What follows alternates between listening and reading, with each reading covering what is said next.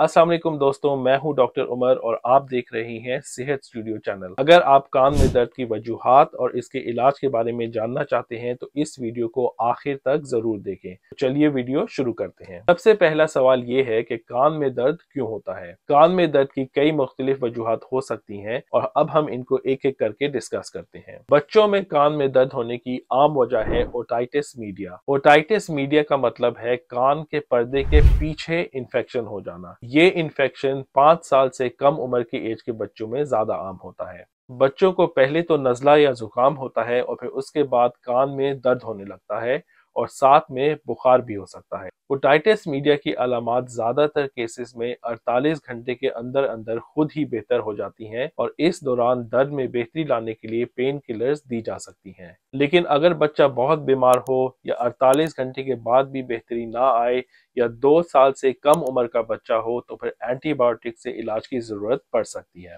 कान में दर्द की दूसरी बड़ी वजह है ओटाइटिस एक्सटर्ना। ओटाइटिस एक्सटर्ना का मतलब है कि कान के पर्दे के आगे वाले हिस्से में इन्फेक्शन होना। ये इन्फेक्शन अक्सर कान में पानी जाने की वजह से होता है। ये बच्चों और बड़ों दोनों में हो सकता है, खास तौर पे जो स्विमिंग करते हैं या जिनको एक्जिमा जैसी स्किन कंडीशन होती है। ओटाइटिस एक्सटर्ना में कान में दर्द या खुजली होती है, कान से पानी बह सकता है और ऐसा भी महसूस हो सकता है कि जैसे कान बंद हो। इसके इलाज के लिए कान में एयर ड्रॉप्स या एयर स्प्रे का इस्तेमाल किया जाता है। इम्पैक्टेड एयर वैक्स यानी कि कान में मैल जमने की वजह से भी कान में दर्द हो सकता है। कभी भी कॉटन बड से कानों की मैल साफ करने की कोशिश ना करें क्योंकि इससे सिर्फ थोड़ी सी मैल बाहर आती है जबकि ज्यादातर मैल अंदर जाके फंस जाती है। इसके बजाय कानों में ऑलिव ऑयल डालने से कान की मैल को नरम किया जा सकता है ताकि वो आसानी से बाहर आ जाए। इसके अलावा सोडियम बाइकार्बोनेट एयर ड्रॉप्स का इस्तेमाल भी किया जा सकता है। अगर फिर भी मैल बाहर ना आए तो एयर स्पेशलिस्ट को कंसल्ट करके कान से मैल साफ करने के लिए माइक्रो सक्शन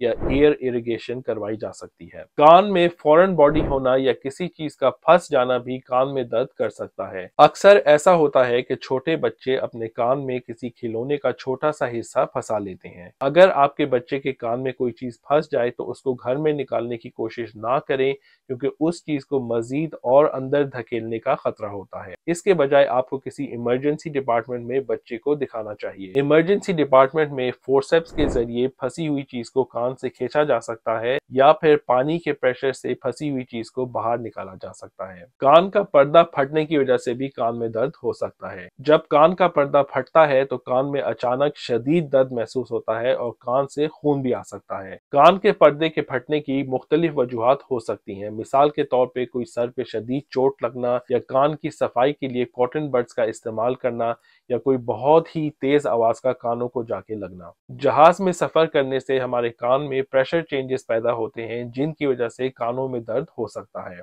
इसलिए जब जहाज नीचे उतरने लगे तो उस दौरान च्युइंगम चबाने से या उबासियां लेने से कानों में प्रेशर चेंजेस को कम किया जा सकता है और इस दर्द को अवॉइड किया जा सकता है। कान में दर्द रिफर्ड पेन की वजह से भी हो सकता है। रिफर्ड पेन का मतलब है कि असल मसला कहीं और है लेकिन वो मसला कान में भी दर्द पैदा कर रहा है। मिसाल के तौर पे गले में इंफेक्शन या दांतों में इंफेक्शन होने की वजह से भी कानों में दर्द महसूस हो सकता है। तो कान में दर्द का इलाज कैसे किया जाता है। कान के दर्द के लिए आप फार्मेसी से लेकर सिंपल पेन किलर्स का इस्तेमाल कर सकते हैं। नीम गर्म पानी या ठंडे पानी में कपड़ा गीला करके कान पे लगाने से भी आराम मिल सकता है। अपने कान में कोई भी चीज डालने से गुरेज करें, खास तौर पे कॉटन बड्स का इस्तेमाल ना करें और कान में पानी भी दाखिल ना होने दें। मजीद इलाज के लिए आपको अपने डॉक्टर से कंसल्ट करना चाहिए जो आपकी कंडीशन के मुताबिक इलाज तजवीज़ कर सकते हैं। मिसाल के तौर पे अगर कान में इन्फेक्शन हो तो आपको एंटीबायोटिक्स प्रिस्क्राइब की जा सकती हैं या अगर मैल जमी हो तो उसको साफ किया जा सकता है। आखिर में ये कहना जरूरी है कि कुछ ऐसी सिचुएशंस होती हैं जब कान में दर्द किसी सीरियस मसले की अलामत हो सकता है और डॉक्टर से फौरी तौर पर रुजू करना बहुत जरूरी होता है। जैसे कि अगर कान में से फ्लूइड बहने लगे